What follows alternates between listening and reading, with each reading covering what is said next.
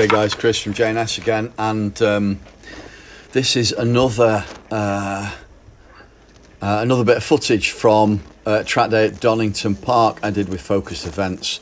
When was this? This was back late August. Okay, yeah, I remember this. It was the day when, was it Hurricane Francis had attacked the UK, and I rolled up in the morning. I got to Donny for about 7, just after 7 o'clock, and the weather was horrific, guys. Absolutely, it was throwing it down, and the wind was really strong. So basically, I'm not one for wets, but I mean, it was horrific weather anyway. Even the guys in wets didn't go out until later on, but they did get out in the morning. I've experienced wets in the past, and they are phenomenal tyres, and I encourage anyone who does a track day, if they can afford to get some wets, then get them on your bike and go out in the wet, because they give an unbelievable amount of grip in wet weather, and you until you experience it, you can't talk about it, and you'll not comprehend it.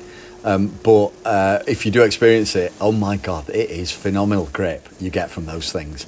They are amazing. So yeah, I encourage anyone to have a go on them. At least don't sit in the garage like an old man, like what I do right now. If it's wet, I don't bother anymore.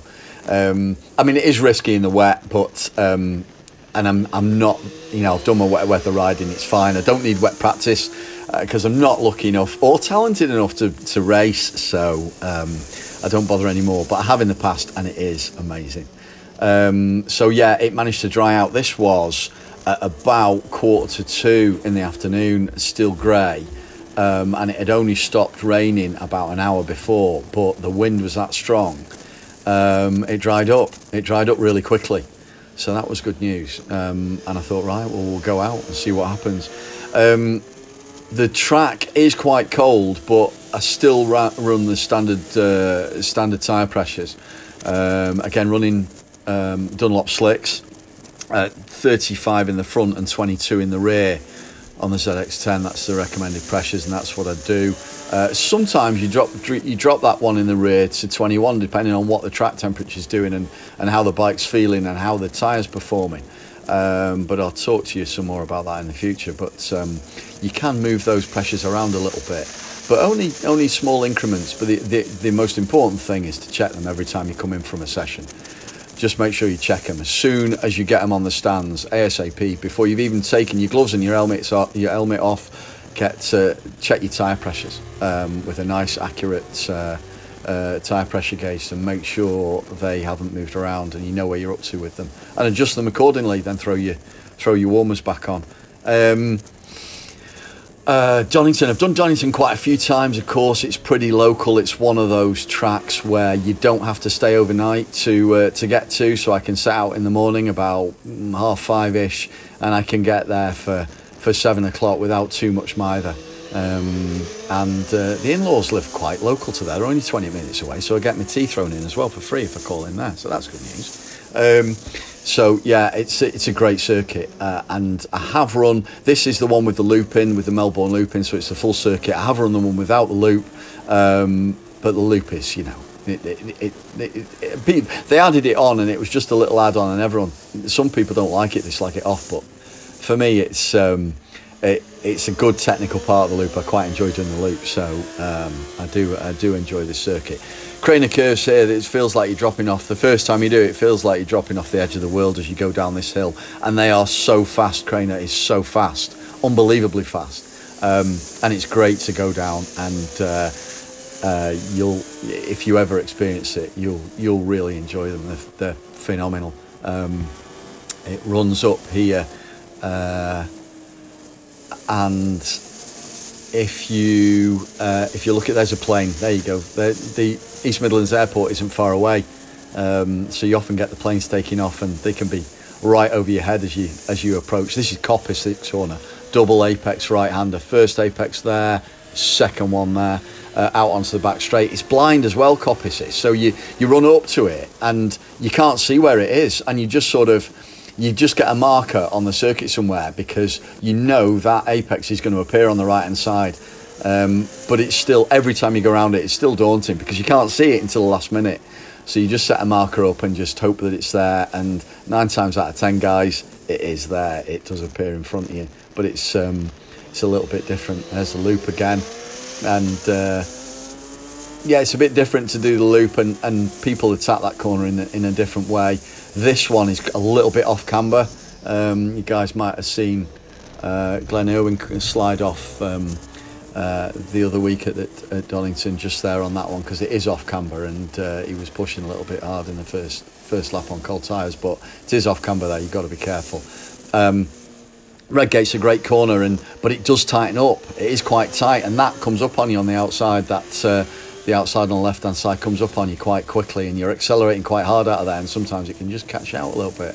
But going down these Craner curves is just phenomenal. I just love it. It's such a great feeling. But yeah, this was a fairly good day. Now, unfortunately, you can see that the track isn't particularly busy, and it was because that most people had gone home and they'd written the day off. And for me, if I'm at a track day and I've paid my money and it's raining in the morning, I'll just sit in the garage, and I'll sit and wait and pray and hope that the sun comes out and it dries up, so that at least, by the afternoon you're going to get some sessions in. And this is what happened on this particular day. By the afternoon I managed to get 3 sessions in, and the track was pretty empty because most people had gone home, or most people hadn't turned up because they knew the weather was going to be bad. But guys, you've got 3 sessions there, completely dry sessions that you missed out on.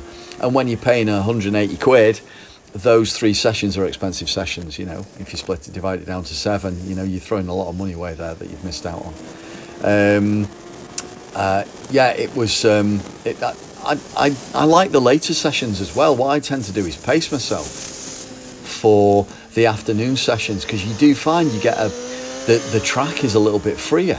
So most people, they turn up, they get all excited in the morning, go for it, and just after they'll do 2 sessions after lunch, and then I'm going to pack in now. I'm knackered, So it does take it out of you. I've got to tell you, you do need to be pretty fit to keep going, and you should get around 8 laps in a 20-minute session.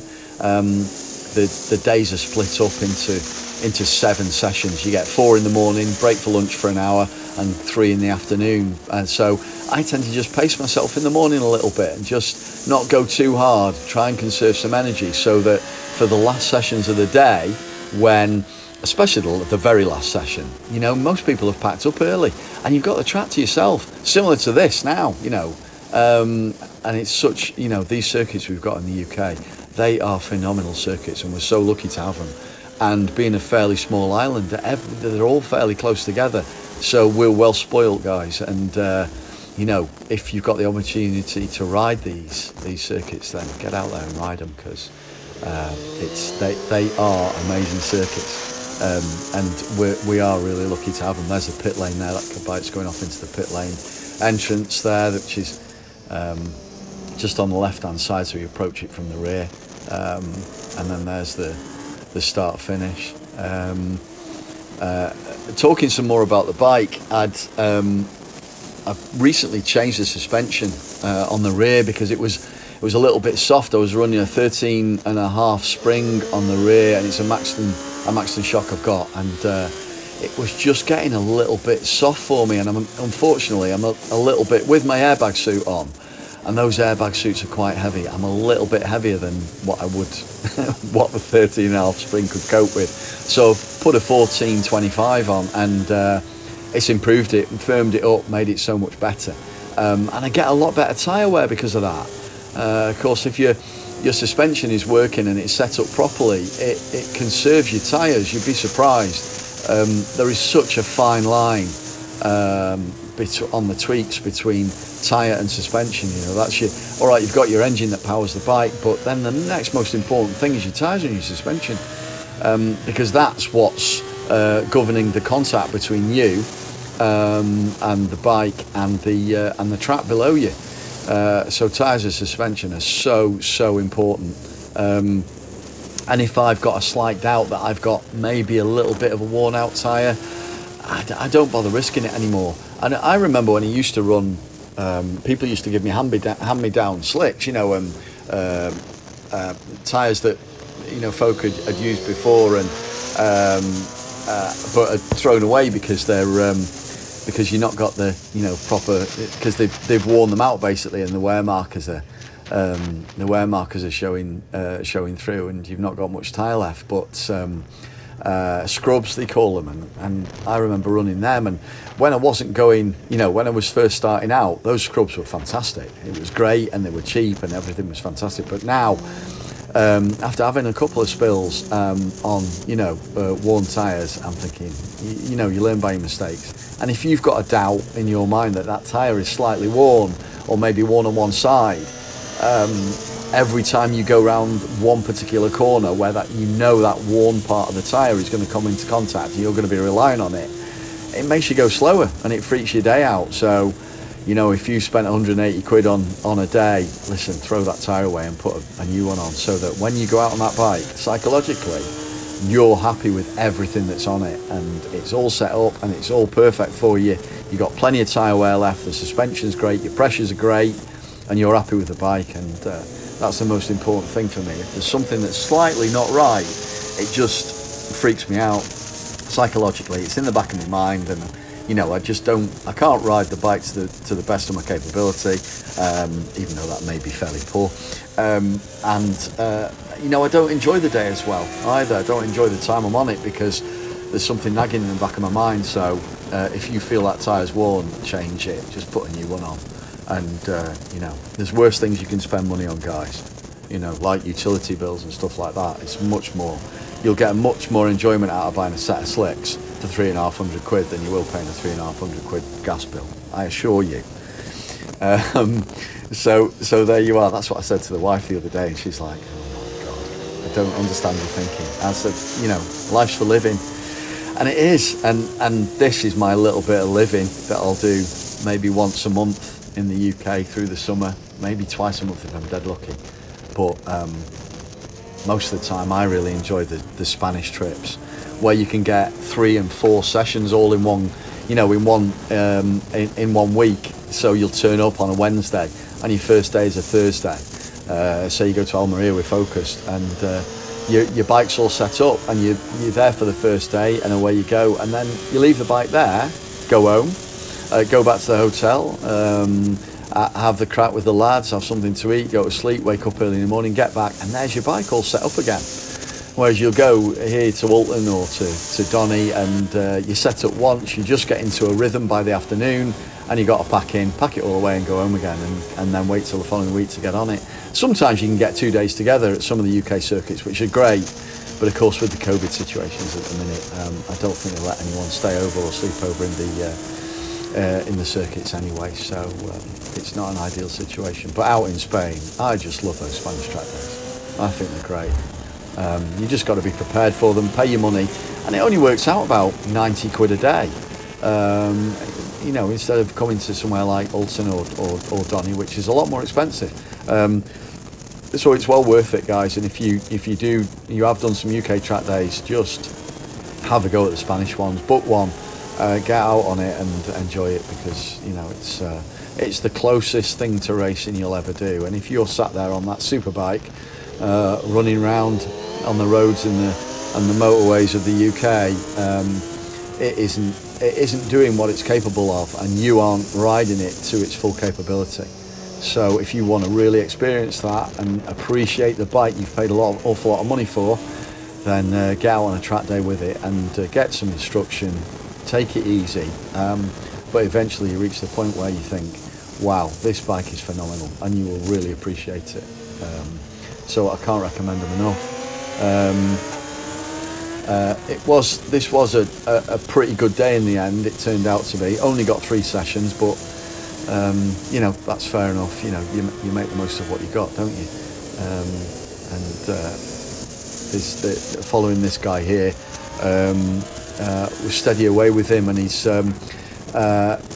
we're giving each other plenty of room. I'm following his lines, and I'm just, you know, taking it easy and making sure that you know, we don't pass too close, we don't get too close to each other. You know, these we aren't quite as trusting as, you can't trust the guys as much as the racers trust each other. You know, you see those fellas, they're practically touching each other all the way around the circuit, whereas it's frowned upon to do that at track days, you know, because there are, you know, there's some inexperienced guys out there, and you want to keep yourself safe. So every time you pass or every time you approach someone, give them plenty of room, because you don't know what's going to happen in front of you there. So it would be so easy for someone to have a little slide, and before you know it, you get caught up in their mistake. So yeah, make sure you give everyone plenty of room, and remember, it's not a race day. But I know in our heads it is a race day, but it's not a real race day. So you don't have to push it too hard. Just stay safe. The important thing is to load the bike back onto the van at the end of the day, and it's intact. You're intact, and you've had a fantastic day. That's really what it's all about, isn't it? At Redgate there, go right over into the pit lane line. It just helps you attack that corner a little bit better. A couple of guys have told me that while I've been at Donington. It just helps you hit Redgate and widens out the corner, because your entry is that far over to the left hand side. It makes the corner less sharp, if you see what I mean. It took me a little while to get my head around the angles of corners and entrance and exit points, and which is the best for each corner. But now I'm beginning to comprehend it. And I started track daying in 2009, so it's taken me a little while, but I am old, so you're going to have to bear with me. Coppice, there's blind Coppice, first apex. And you don't know that apex is going to be there, but when you do hit it, it's like, oh, there it is. Thank God for that. It's almost relief. Then you've got to, straight away, you've got to concentrate on the next one. Something else I'm told is at this point here, I'll be looking at that apex on the left. So as soon as you go into the exit, as soon as you go into an entrance, before I even reach the entrance or the end of the braking point, I'm looking at the next stage that I've got to get to. So at this point now, I'll be looking at where I'm going to clip the curb on the way out there. You just have to look ahead, maybe 20 or 30 meters. So once you're in a corner, you need to look straight at the exit of that corner. So now I'm looking for the apex of that corner there, and try and look ahead up the track all the time, because the bike's moving quicker, and the faster you go, the more you need to look ahead. So at this point now, I'm looking at on the right hand side to the apex, looking to find the apex, and again looking ahead all the time, because you know you're going that quick that it creeps up on you. So you've got to make sure you look plenty ahead. Don't concentrate on the curb as you've hit it. So the last thing I want to do is look at that curve on the right now. I don't want to look at that. I'll be looking miles ahead at my exit and where I'm going to next. So bear that in mind as well. Keep looking ahead all the time. And you'll see a lot of guys in photos there.